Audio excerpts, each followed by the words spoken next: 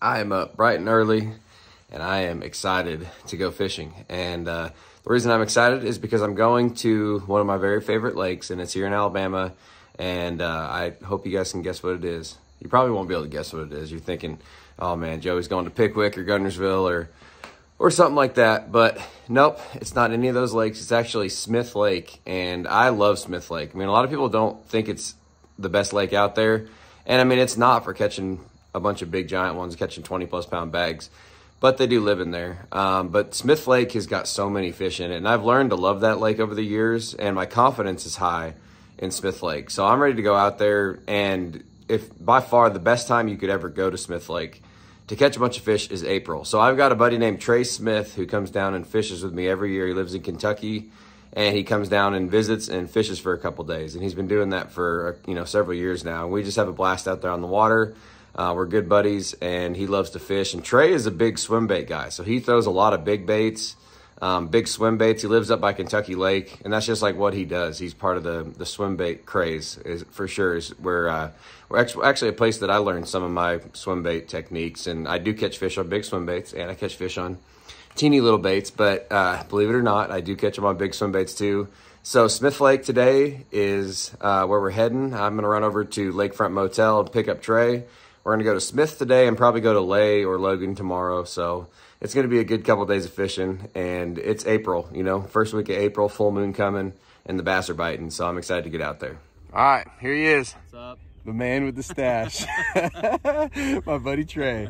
Oh man, so we got lots of stuff rigged up. This is the time of year when you can try new things, but the Nedmiki, I got the Z-Man football Neds going. Regular shaky head with a big TRD.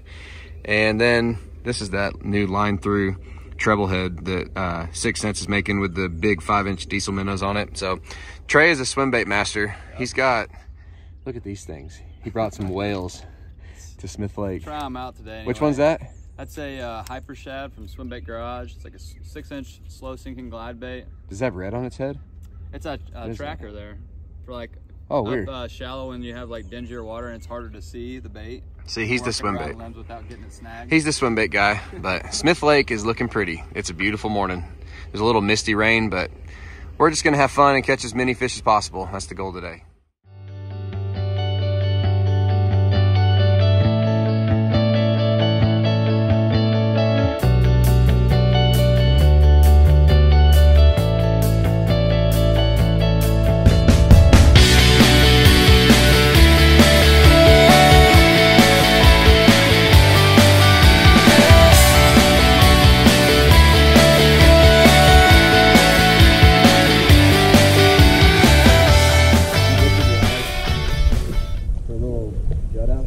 Right.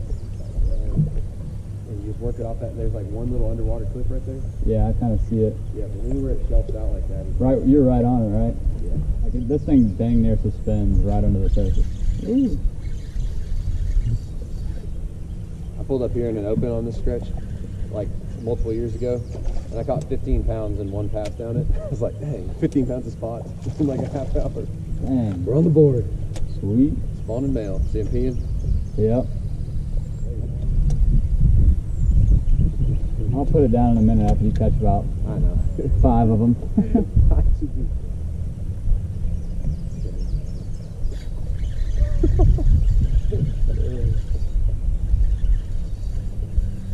Dang. Yeah, it's at least a good one.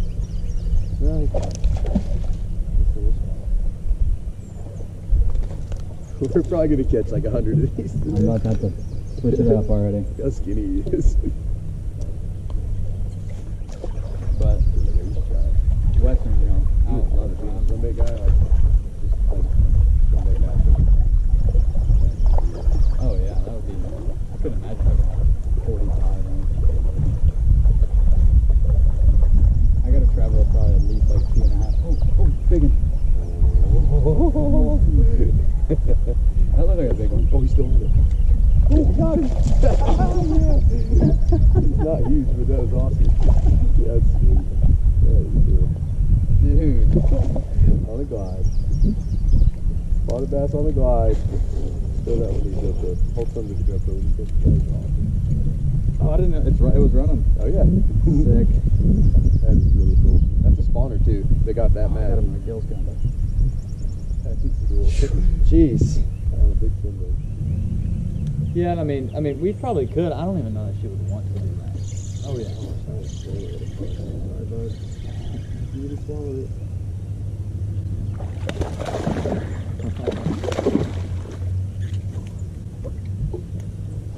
Look at how skinny they are. That's in the direction. It was obvious really quick that Trey and I were going to be able to catch a ton of fish going down the bank, and we were throwing the Z-Man Ned Rig. It was the Ned Locks 1/6 ounce jig head with a finesse TRD, and then also the Z-Man Big TRD on a regular shaky head. And that's just such a good way to catch them in the springtime when they're spawning.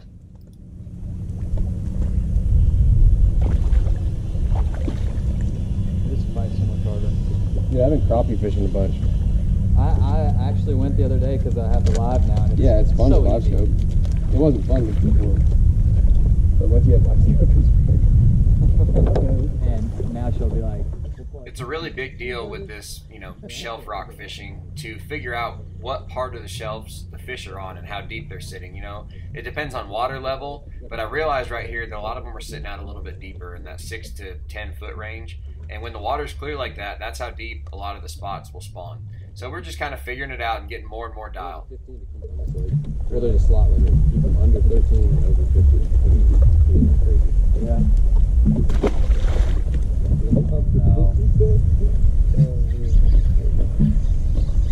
And bass promotes that persona so much. Right, definitely. It sells. Yeah. It sells. But I mean, I think there are a lot of. I'm glad that they're the guys that are religious and stuff. They let them. They let them say, say what they want and stuff. Double. Oh man.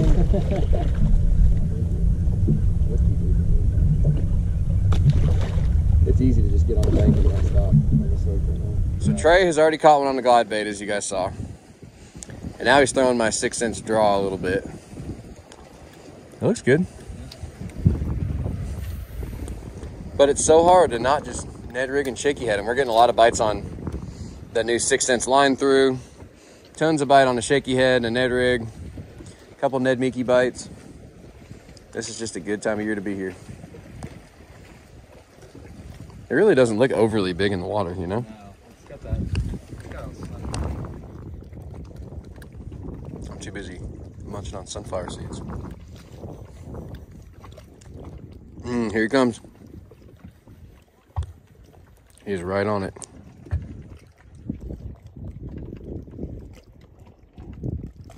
He's right underneath it. Gosh. They love to look at it. See him on the edge of the shelf.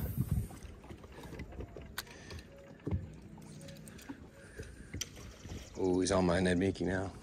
You're good. That's fine. I saw him on the little one, and then, or on the big swim bait, and caught him. That's cool. So he was probably a spawner.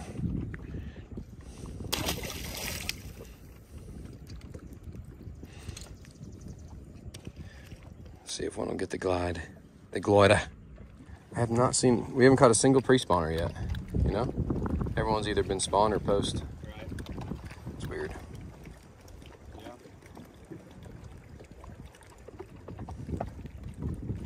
I think I can see one on that shelf right there. Yeah, that's a spawner, I bet.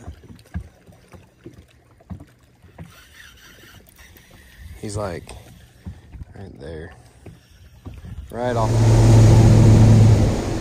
One of the coolest things about spawning bass fishing and spotted bass fishing, and especially on Smith Lake, is how patternable it is. So once you figure out what kind of stuff they're on, you can run it all over the lake. And Smith Lake changes a little bit as you go up into the rivers, or the creek arms, as they call them, up Ryan Creek, Rock Creek, or the Sipsey. And the farther back you go, the more it changes. But I love fishing the main body stuff, within 5 to 10 miles of the dam. And it's just, you run these patterns and you get a feel for what's going on, and you just keep on rolling with it and keep hammering them. Further down.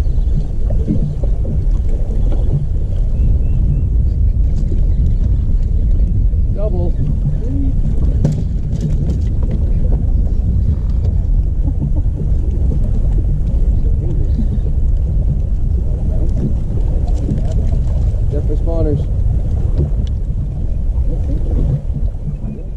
right here was an awesome little transition for us. You know, the wind was picking up, and it's all about switching and trying new things. And I really wanted to try throwing a glide bait. So I picked up a 6-cents glide bait and started slinging it. And almost immediately I got bit, which doesn't happen all the time with a glide. I mean, a lot of the time it's a lot of work and not a ton of bites. But I was so happy to catch a glide bait fish on Smith Lake in that clear water. Yeah. Oh yeah, Trey. That's cool. Right after catching that glide bait fish, I picked up the new 6-cents line through treble head. And if you guys haven't tried that thing yet or got on the, I think a lot of them are sold out now. And if you get on the back order list for these things, they are unbelievable. I'm not kidding. It adds more action to a basic swim bait than I've ever seen. And so I put the diesel minnows on the line threw it out there on the point, and got bit. So we realized right then that the fish were starting to suspend and hover and feed, and these were post spawners that were out there eating. And I knew it wouldn't be long until we ran into a better quality post spawn female, which this was not it, but she was coming.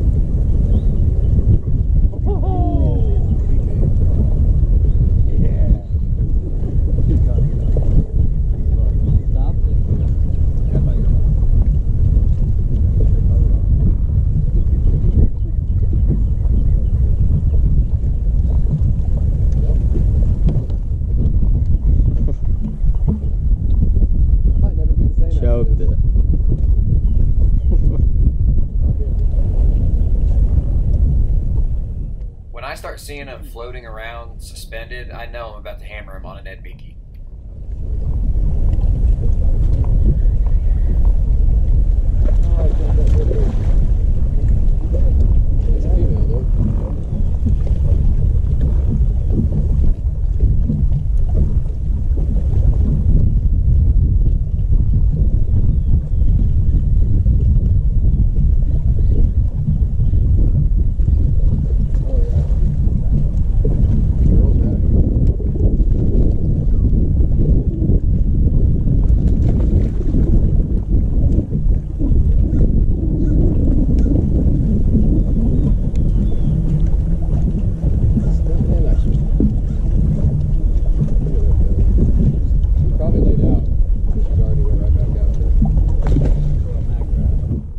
Suspended fish that we started catching were obviously, to us, they were post spawn. I mean, they were actually not bad fish, pretty good quality, and you could tell they looked like spawned out females.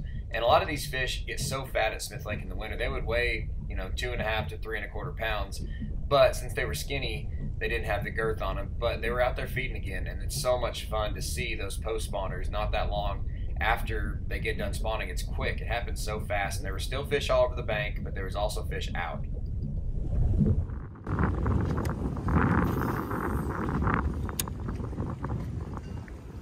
Oh, I got 2 big ones out here. Got him. Yes, finally, one of those big ones ate. I don't think he's huge, but he's a good one. That's what I've been looking at out there. That's all those ones that like rushed it. Look at him eating herring. He just spit up herring too. That's a post spawn female. That's pretty cool.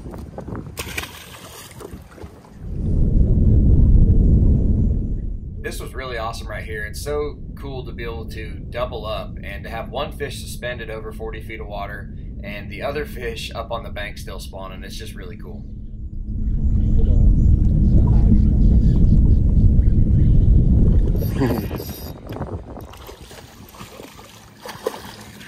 That's cool. Doubled up. So you caught the male and I got the female. Yeah. Dude, those girls, that she wanted that thing. Look at that Nedmiki. Look at that down the hatch. That's crazy. That's awesome. Nice ones though.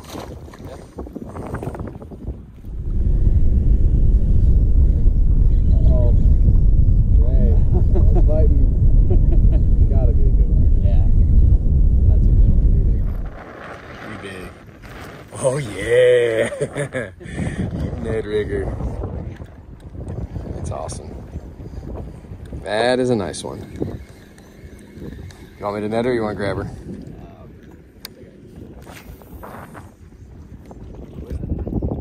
Pre-spawn. That one for sure. Look at it. She's got like a hump head. That's definitely a girl. Let's see her. Beautiful. We were about out of time for the day, so I just had to pull up to the bank and see if we could catch one more spawner. And believe it or not, the Nedmiki is actually an amazing bait for catching spawning bass, especially spot spawning, but even largemouth too. If they're not too close to wood or anything, you're gonna hang up right there on on that dark spot. Look at how clear that water is. That's so cool. That's not a bad one. Okay. Beautiful bed fishing. That's cool. Trey, What's up? the swim bait master. What do you think? It was a good day. Yeah, Smith Lake is cool. Yeah, it got slower towards the end after the sun got up, but this morning was really good. Yeah. I was happy to catch one on the glide finally down here. Trey caught one on that thing. What is that called? A hyper shad. Hyper shad. We caught them on the Nedmiki with the set of jerk shads. Caught them on TRD tubes. Caught fish on regular Ned rig. We didn't catch one on the wacky rig, which was weird. There's that line through with the diesel minnows on it. Caught some on that. Caught some on that line through. Caught them, had bites on a mag draft. I caught one on the Trace glide bait. Had one hit a spook, or that's the Dogma. Just got bit on everything. Even had them chasing this big giant draw. They're hungry at Smith Lake. They're angry. There's so many fish spawning, but then you look out off these points and there's just suspended fish everywhere. So it's fun. Smith Lake's an awesome place.